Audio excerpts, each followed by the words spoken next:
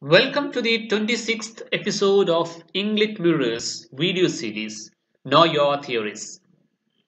This is a short profile of Luce Irigaray. Let's know the theorist.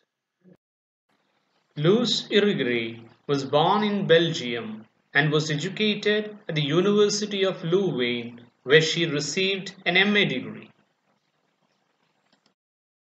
After a short stint teaching high school in Brussels, she attended the University of Paris and received a second MA in psychology, followed by a diploma in psychotherapy and a doctorate in linguistics. For 2 years, Irigaray worked for the National de la Recherche Scientifique in Belgium, and in 1964 she began working for the Centre National de la Recherche Scientifique in Paris, where she is currently Director of Research. Throughout the 1960s, she trained as a psychoanalyst and was a member of Jacques Lacan's École Freudienne de Paris. In the late 1960s, she began teaching at the University of Paris 8th. Upon publication of her dissertation for a second doctorate, Speculum of the Other Woman, published in 1974, Irigaray was dismissed from her position at the University of Paris, largely due to Lacan's disapproval of her work.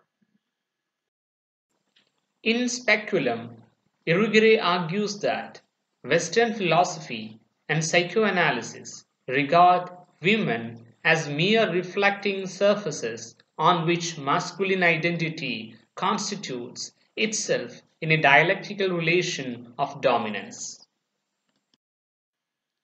In This Sex Which Is Not One, published in 1977, she experimented with an innovative mode of écriture féminine, feminine writing the body. These works were committed to deconstructing the phallogocentric traditions of psychoanalysis, philosophy, and literature. Defying rhetorical, syntactical, and thematic conventions, Irigaray's theoretical writings offer a penetrating critique of those conventions as well as alternative to them. In her subsequent works, Irigaray pursued questions of difference and alterity, especially as it concerned gender and sexual identity. In the 1990s, she worked with the Commission for Equal Opportunities for the region of Emilia Romagna in Italy, producing a report on the status of rights for women. Democracy Begins Between the Two, published in 1994.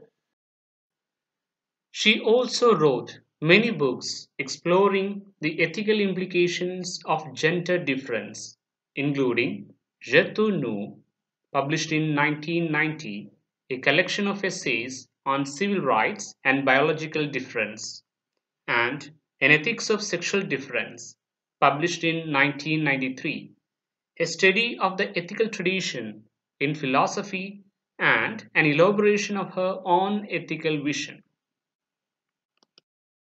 She also produced new works on philosophy, psychoanalytic method, and language, as well as a series of works on the role of the elements in the sensual life of philosophers, including Marine Lover of Friedrich Nietzsche, published in 1991.